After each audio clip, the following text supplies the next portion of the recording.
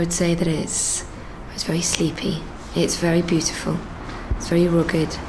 It's the sort of place that maybe when you get a little bit older you start to appreciate it more, but maybe when you're growing up, you kind of just get itchy feet, and you kind of want to escape it.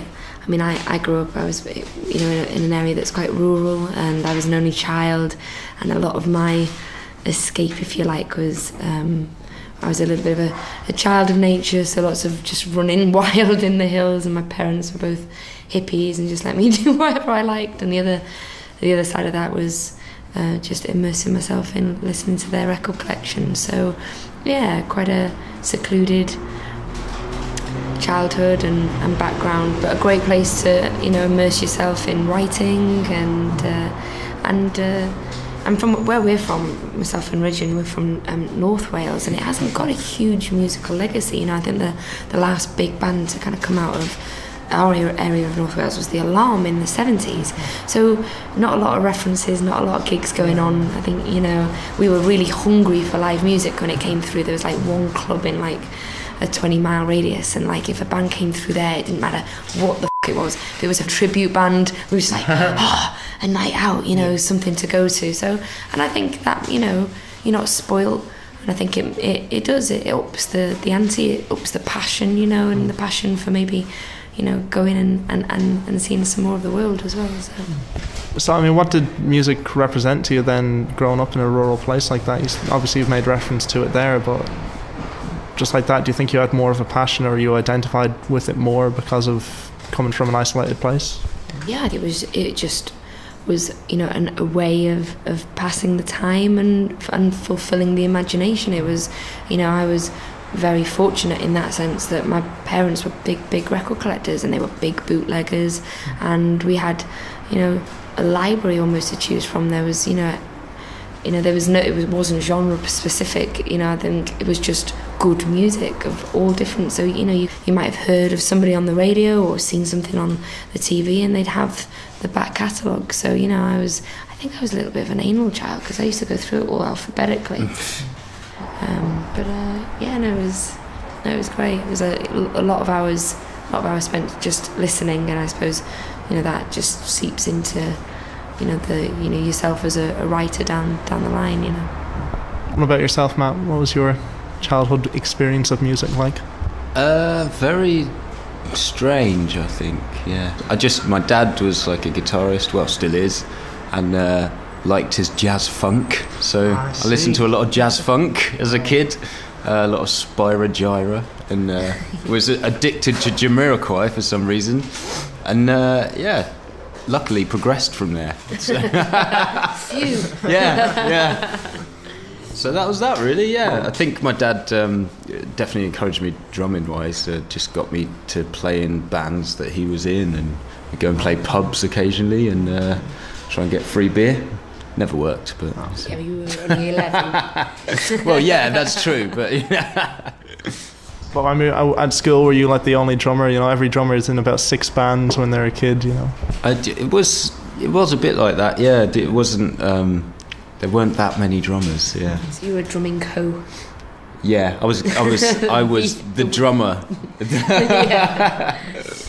Well, some people have said that North Wales are growing up in a rural place, not to dwell on it, but it's in the sound. I mean, do you believe that it bleeds through into the music you have made? I think undoubtedly, I think where you grow up and your, the things that have inspired you and the things that have formed you and formed the voice, I'd certainly say that it's, it would be short-sighted to think that it hasn't seeped into there. I mean, the songs that we write, there's definitely a personal angle. It's definitely because of the experiences that we've had, and a lot of the things we write feel personal, they feel meaningful. So, absolutely. But I'm sure it seeped in. But at the same time, we've travelled a lot at the same time, and I wouldn't say that us moving to London or being on the road changes the style of writing. I would say that probably the foundations of you as a writer and as a musician are probably based to some extent on where you come from, but I don't think it's so heavy on the way it's uninfluenced it that you stay within. I don't notice a change from us moving between different places.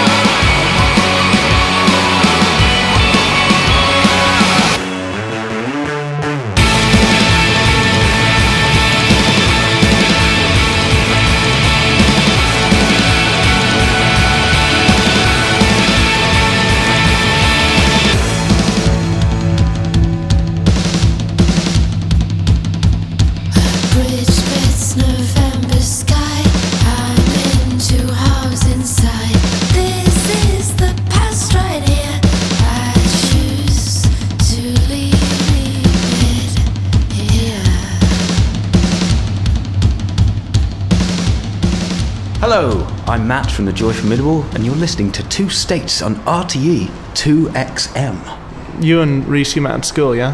Yeah, we met.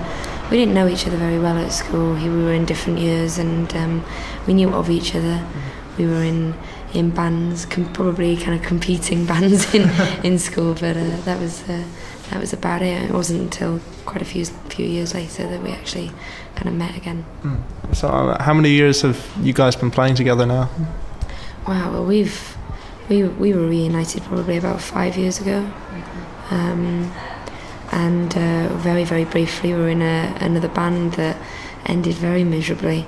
I won't go into details, but just had a really miserable experience, a lot of bullshit, a lot of illness and characters and personality, a lot of ego. And we ultimately moved back to North Wales to escape all that, and we weren't sure if we were even going to kind of carry on with doing music. I think we were both feeling quite jaded, and then we started writing together for the first time. I think I'd just joined as a guitarist to the previous band, so we started writing together. It was very instant, but it felt good. It was a big, definitely, it was it just felt right. And I think because we'd been through this experience that had been very negative, there was a real sense of kind of taking back the control and doing something that was soulful and meaningful to us again. And it was a very, very instant kind of writing relationship that developed. It kind of shed all the negativity of the previous band, and it was something kind of positive and ambitious and an instant click. And I'd never written with anybody before. I've always been a songwriter, but I think straight away we realised there was something kind of quite unique about the dynamic. And how has home recording played into that? Because that's kind of been a big part of the Joy Formidable in a way, home recording, yeah? Yeah, it was a huge part of it. I mean, it still is, particularly, in the early months of us being together. It was as much of a writing tool as sitting down with a guitar or, a couple of acoustic guitars. I think the production definitely came into the way the songs developed and the overall sound and the signatures of what, the band's become. So it's a huge part, and it's something that we absolutely want to keep. I think it happens all too often. It's you get suggestions for working with other producers, and it's not like we want to close the door on all of that. I think when the time feels right, it'd be great to kind of work with somebody who you really, really admire. And we touched upon that by having Rich Costy mix the record and that. But in terms of from starting like that, for us, keeping the control and keeping that element of production, it's something that we like doing, and it's a big part of the writing. It's not something that we want to lose just yet at all. Not to press you on the other bands, but I mean, what do you think you learned from the negative experience with like Sidecar Kisses or Tricky Nixon's the other band as well? I mean, what do you think you took from that? Obviously, the negative experience, and brought to the Joy Formidable, saying, "Okay, we know we don't want to do this, we don't want to do that." I think you just to learn to. I think we were very patient, and we were accepting of. It's always good to be, accepting and patient with other people, and you try and give things a chance, and you hope that it'll turn itself around a situation. You hope that it'll improve, and I think we just hung on in there with the optimism that it would get better for too long, and I think we've learned maybe to balance that between maybe being a little bit, sometimes a bit. Ruthless maybe is the wrong word, but I think sometimes that the best way to deal with a situation is to just change it, change it very bluntly. Just move on and do something different. And I think that was very much the sentiment when we started the Joy Formidable. Was that we, especially because in the way I joined the band and the fact that a lot of the material was written, I think I was very, very ready for the songs and for the sentiment to be.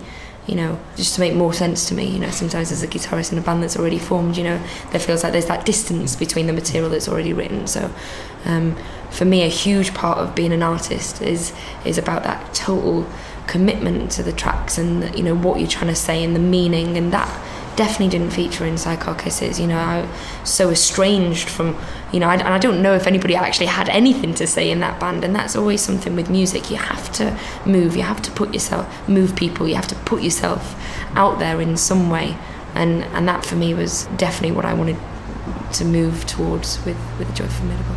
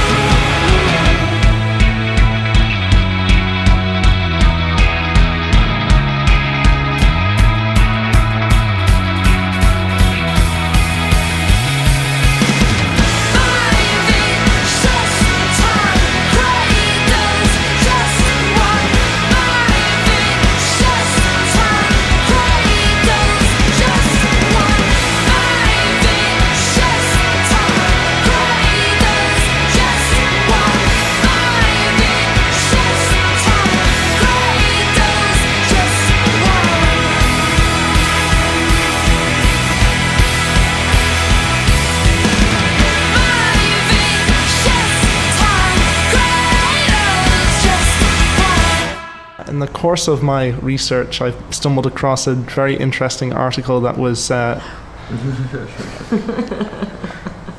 how small businesses can learn from the Joy Formidable. Have you seen that? You showed me that about a month ago, maybe it was a few weeks. Yeah, and I kind of skim read it. I thought it was hilarious that somebody had decided to use us in a study of business. when business, you know, is the most boring part for us. You know, it's like a lot of the time we get asked, you know, so what's it like signing to a label, and what's it, and the business side has been a huge part of this band, because I think you're deluded if you think that you can't be business savvy and still keep the creative control and still take your band to where you want to be. If you decide to just be totally shut down to that side of things, you can never entrust that to anybody, you know, completely. You have to be aware of what's going on outside of the creative always. But yeah, it was I did read a little bit of that. Yeah, there was no real big strategy though in that regard. No. Not at all. I think you have to go with what feels right. The main thing that underpins it all is the creative and the music, and having no regrets on that side, and you're confident, and everything that you put out, you're not lazy with it, you're not just putting it out because other people have told you what to do. It's always about what you feel right.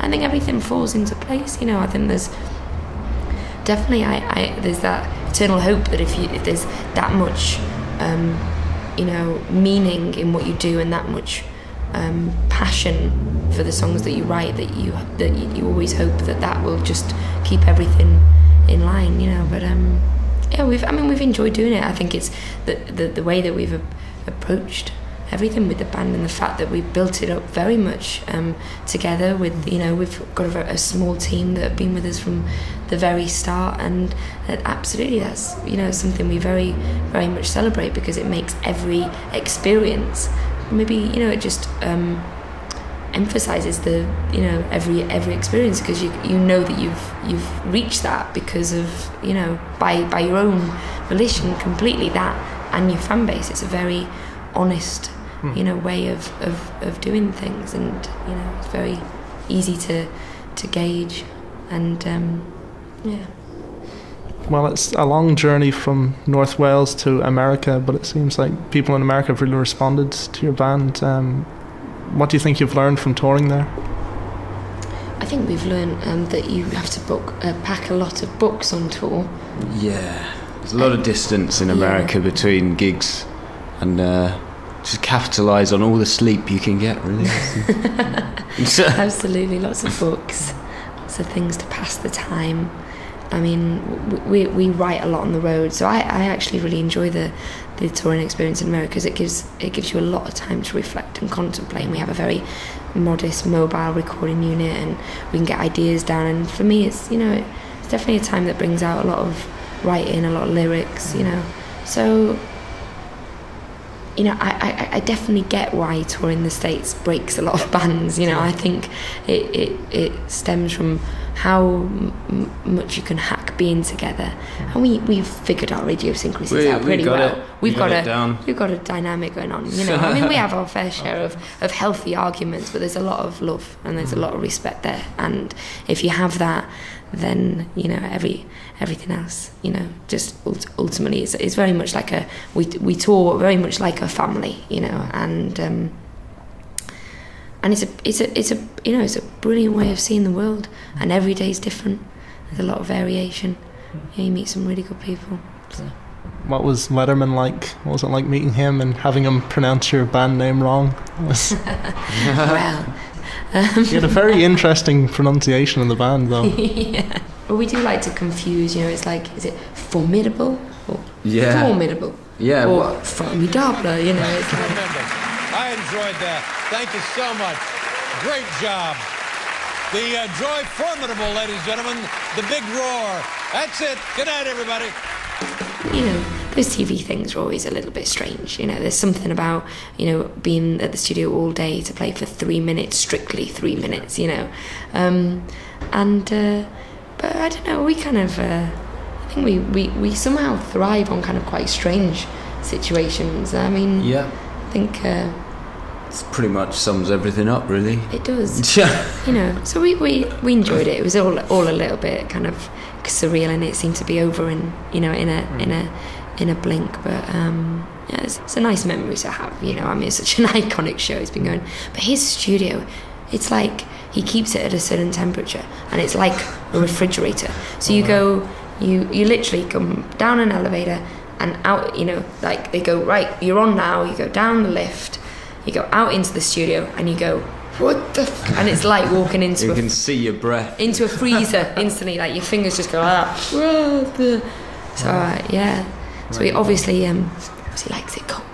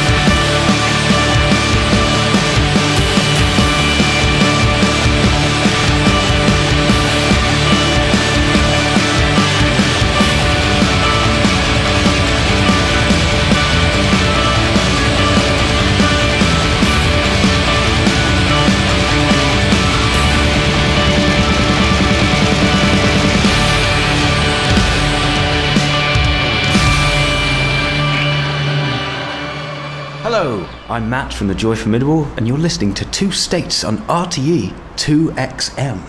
You've mentioned writers, and I like that you also refer to yourself like as a writer, songwriter, and somebody who you made reference to in one of your songs was Mr. Bukowski. Who else do you like in terms of either literary figures or indeed songwriters that influence you? Oh, there's so many. My main listening habits when I was growing up were Elvis Costello, Springsteen, The Smiths, John Martin, a lot of 60s soul, Motown.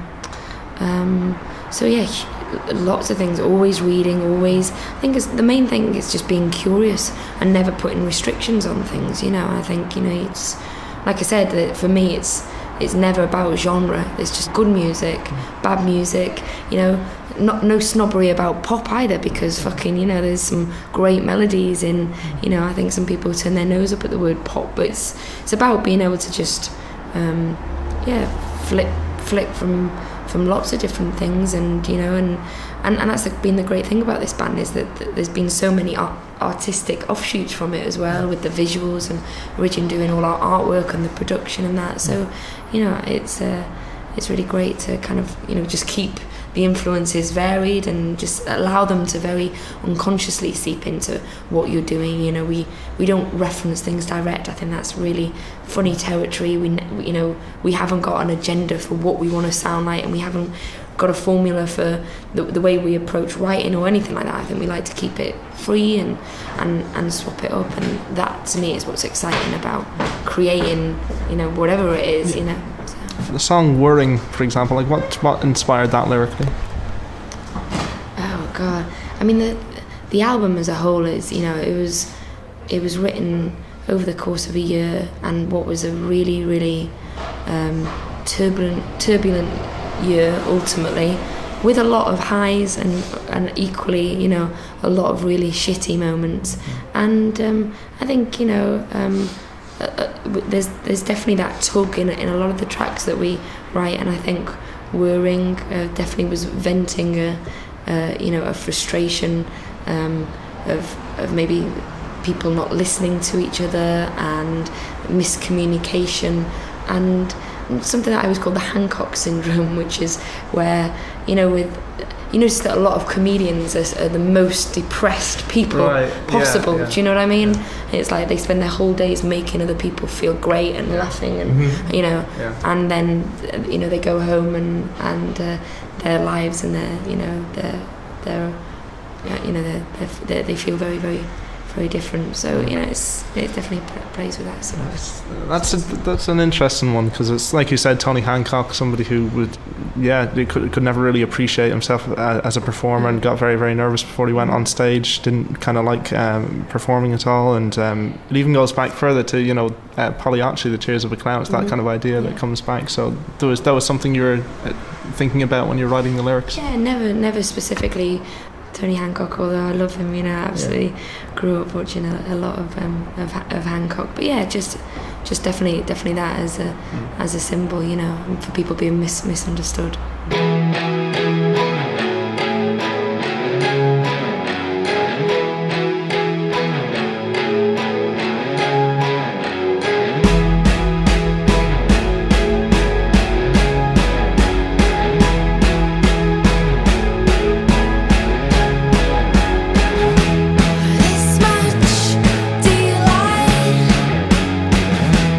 Columns to new heights. All these things about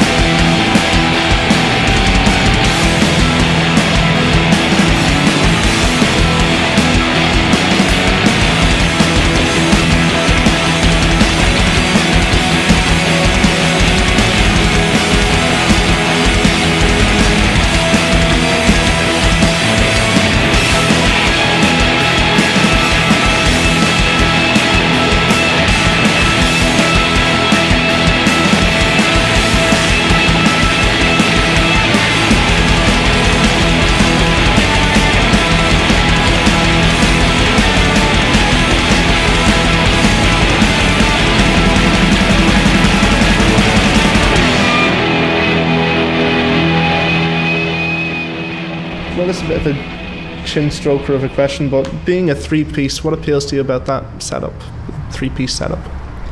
Well, there's definitely less people to deal with, which is always a good thing. I don't know. Easier to contact everyone. If we were in like a 10-piece ska band, we'd probably never get anywhere. Names. Yeah, exactly. I'm not very good at remembering names, so at least there's only another two people to think about. Exactly. That's easy. I think it's when we met Matt, it was very immediate. From the minute you joined, within a few days we were out on tour. It was horrible. I know it was. I haven't quite got over the trauma of that first day, but it just felt very instant. The chemistry, the intuition, what turned us on about playing live. What ruffles the old hairs and gets the goosebumps going. So I think that's quite rare, and I think the fact that we've been in a few bands before, and we've played with other people, you notice it straight away. It's one of those things that you realise straight away this is something a little bit special. And I think we didn't want to complicate it. It felt really right. I definitely like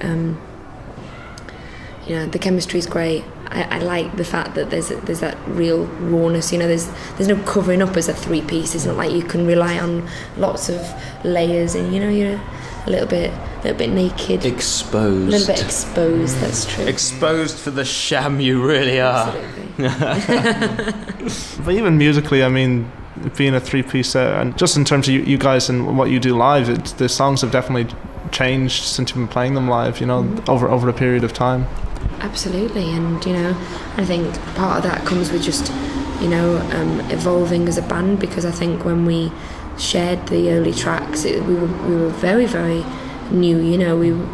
We'd only just started, and we shared the tracks very early. So I think just evolving naturally from gigging and touring. I think absolutely what Matt has brought to the live dynamic is definitely something that's changed the tracks in that sense, but that's we love that about for us the live experience isn't about ever replicating the record. I think it's always about giving them a new kind of lease of life, and as long as the two of them stand up together and they've both got the same power, then they can be different animals. And I mean, during those kind of wig out moments where they stretch out their songs. Wig out it's good, very therapeutic. Is there hand signals, or how do you know when to kind of pull things back in as a band when you're kind of really going hell for leather? Oh man, it comes from just a lot of playing together. You just almost know it's like that the sort of those just unspoken rules. It can be nothing more than a move of the head or blink of the eye. Telekinesis, Kyle. That's it, baby. That's it, absolutely. You mentioned earlier you have a little kind of mobile studio set up on the road. Not that I want to press you to make album number 2, but what can you tell us in terms of new material? Oh, I think we're definitely just at that stage where there's been a lot of writing on the road, and it's almost like we're back to where we were at the very beginning of the band. When we started the Joy Formidable, Ritzy and I, we literally locked ourselves away, and we just wrote, and we had a huge a collection of songs, and there were all sorts of styles and offshoots, and then finally after things started to make sense, and I think we're definitely almost at that stage again, with us having evolved as well, and just enjoying the total freedom of writing. It's all about doing, not over-analysing. I think we're very wary of not thinking about the direction, or not putting time constraints, or not allowing other people to put a time limit on things. I think it's just a lot of writing, just allowing the way that we've changed, and as people and as a band, and just allowing all that to just seep into this new period of writing very, very naturally. So no, it's all good. We've got the month of December to kind of make sense of all the threads and all the chaos of what we've got so far, but we're excited. Even it's very, very early days, but we can definitely sense that things are moving in a really exciting way for us. So. Nice. Yeah. Well, we look forward to it. Thank you very much for talking to us. All right. No worries. Thank you for the questions.